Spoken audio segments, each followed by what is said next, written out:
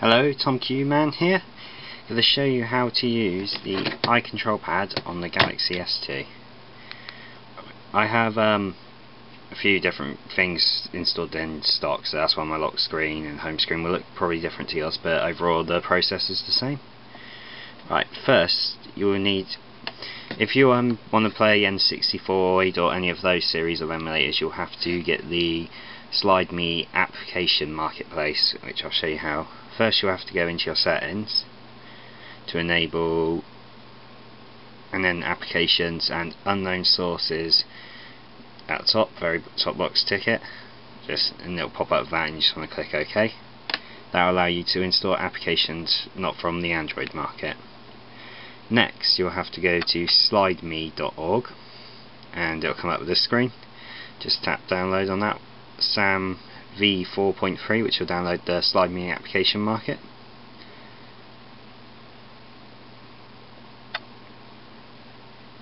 Right, once that's done, just tap.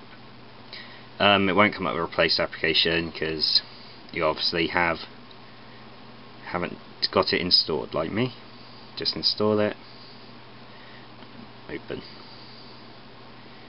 Right, so this is Slide Me. Just hit menu and search if you know exactly what you want, and we'll just go for n64oid. You do have to purchase it though. I've already purchased it beforehand. It's $4.99, so probably about £2.53 if you're in Britain like me. So I can't, obviously I'll re-download it to show you the process.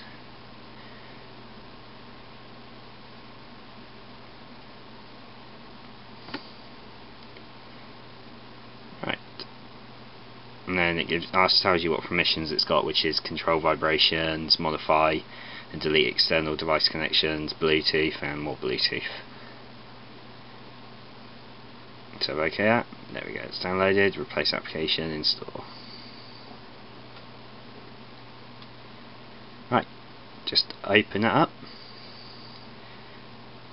The list of games I have on my phone, and you want to go back, just hit menu, settings, and then other settings. If you're using Blue IME, which you shouldn't need to anymore, you just have to go into other settings and use input method and tick that box on. But it has got a control input built into the emulator now. So you want to turn your Icontrolpad on, and you want it in the default shipping mode, which I believe is turn on and hold Y if you've turned it into another mode. Right, once that's flashing, we need to turn Bluetooth on. And then Bluetooth gamepads, controller 1, connect. You will have to scan and search for the Icontrolpad and pair to it if you've never done it before.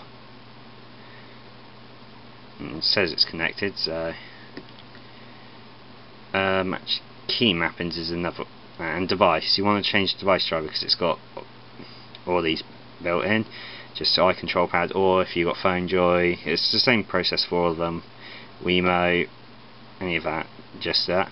And then key mappings you'll probably want to configure, so it's easy as just tapping what you want and then pushing on the D-pad if you're doing D-pad, or any button, or the analog stick, just set up like that. Once you can save it as well, your profile, if you're worried about losing it.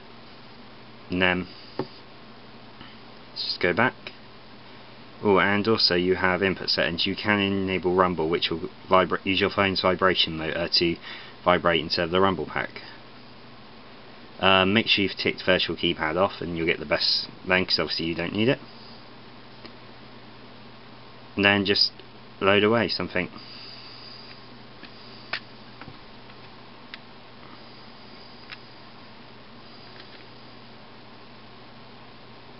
Chill.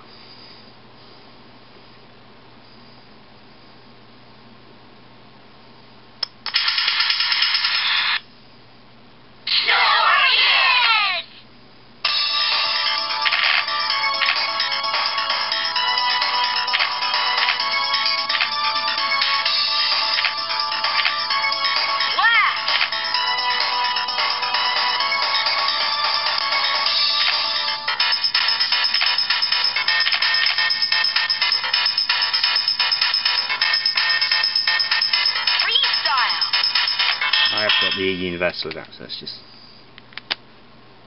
put that in. Ready? Go! See? Playing by.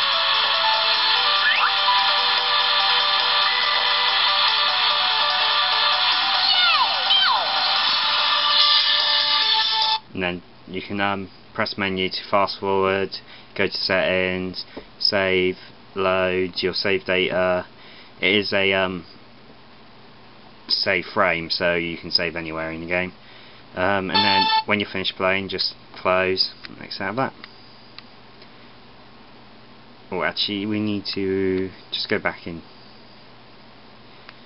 to that. I think we need to disconnect the controller from inside the app, because we can just hit Bluetooth and turn it off, I think. Clear. No, still active.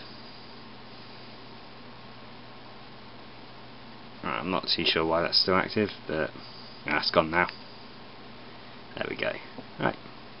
And turn the Icontrolpad off just by holding start until the light goes like that. Done. Right. Thank you for watching.